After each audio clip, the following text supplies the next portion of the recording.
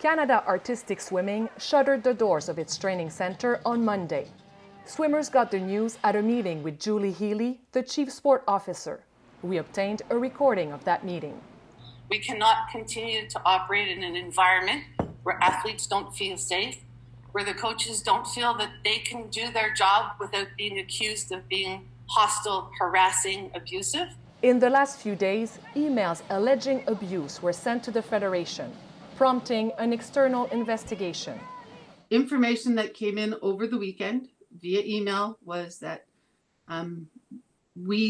our training environment was unsafe, that the athletes were being forced to keep quiet about it, about harassment and abuse. When you talk about allegations, against who? The organization, Canada Artistic Swimming, the program, our coaching staff, me. Swimmer Claudia Holzner is shocked. I want to move forward. I want to make it to the Olympic Games. Obviously, you go through a lot of emotions when something like this happens. The investigation was sparked by an incident last Thursday at Montreal's Olympic Park pool. Some swimmers complained of comments about Black people, Muslims, and the LGBTQ community, allegedly made by the team's head coach, Gabor Zauder. Remarks that were so offensive to them, they complained to Healy that they no longer felt safe.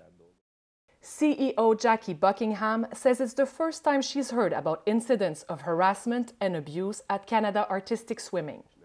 Club coaches say it's been going on for almost 2 years. Our people are not being investigated. Our issues are being investigated. I can't sleep at night being the person who knows what's happening and isn't doing anything.